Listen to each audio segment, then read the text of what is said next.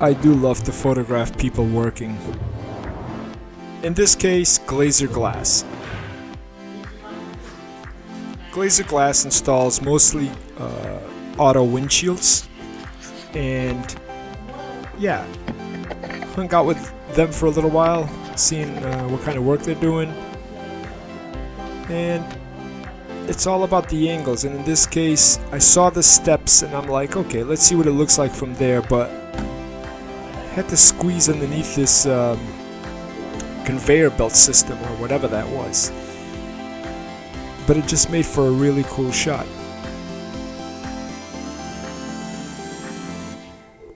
But then the warehouse with all these windshields from various different types of vehicles, there was potential there.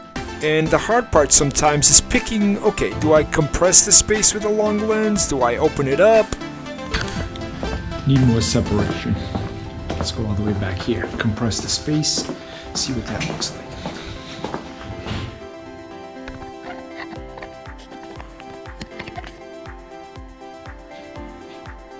Okay, obviously I went for the compress the space with a longer lens. In this case, a 70-200 image stabilized. But it still wasn't right. I wanted to fill the entire frame with stuff, and then it was just a matter of being patient, waiting for the workers to walk across the frame. But look, now I'm looking through a different aisle to see if that looks better.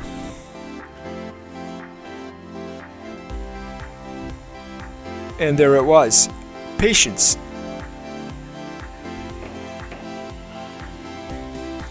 The longer you spend with people, and the less communicating you do, and you just literally document, the better the photos are going to be. And that's universal, no matter what type of assignment or what type of situation you're in. Spend the time, and eventually, it might take half an hour, it might take 15 minutes, who knows, but then you just become this thing, walking around with cameras, documenting what is happening. Good morning.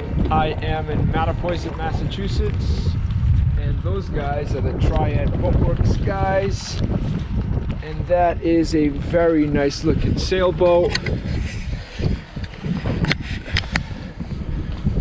Good morning. Good morning. How are you? Good, yourself? Good. That's Bill, that's Silas. What's going on, boys? How's it going? I don't know. It's kind of cold, actually. I know that. And this winter we're getting ready for summer. Yeah, I know, right? So you said this is only the second boat so far going in. Yep. This harbor is usually packed with boats. You can see the sticks actually from the moorings out there somewhere. So this is a brave guy. He wants to get out and sail his boat, which is good, right? To Boston. To Boston. Yeah. Well, I'd rather take my car to Boston, but so yeah, photographically, I mean, I just drove up, and you know how it is. You see something, get out there, take the photos, and this is what I got. As I drove up, they were putting in, what's the name of that front sail that you guys were putting in when I got That's the here? jib. The jib. So they were working on the jib, and you can see the duplicity happening in this particular photo. So what I'm doing is I'm breaking up the space and putting the two different gentlemen on each side with the tension, the way that he's pulling on the rope on one side and then he's helping on the other side. So it makes for a real compact image, and it really tells an entire story. But you can see when I was in the boat, I'm always looking for different angles. I'm moving around. I'm not just staying in the same spot hoping for the best. Move around, you know.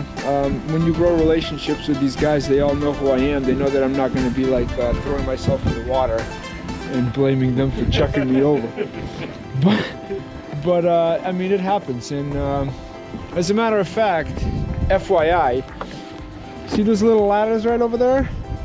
About 12 years ago, there's a platform on the other side of that dock over there. and the kids, they dive into the water in the summer, and the lifeguard was heading out on a rowboat, and I came down one of those ladders, and the ladder came off, and I fell in the water, and I lost over 10 grand in gear right here in lovely Mattapoisett Harbor. But I guess that happens. Anyway, it's time to go photograph some more stuff. All right, guys, thank you so much. We'll see you all soon. Bye.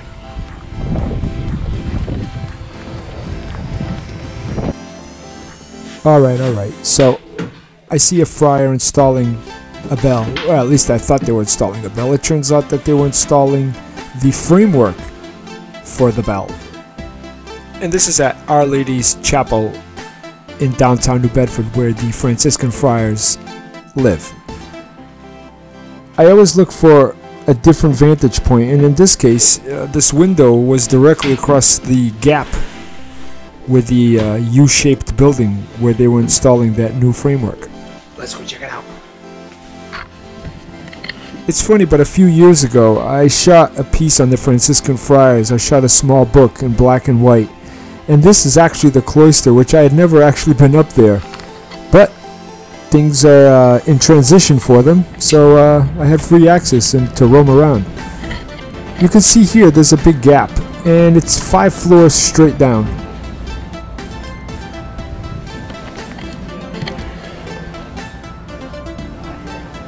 Okay, I'm not as close to the edge as I look like I am right there.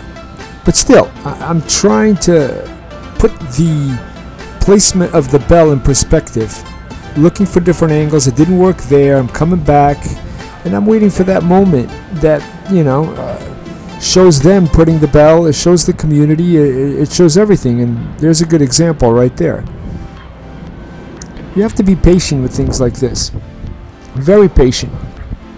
But just because you got a good photo doesn't mean you're done. Look for something else. Wait for that moment.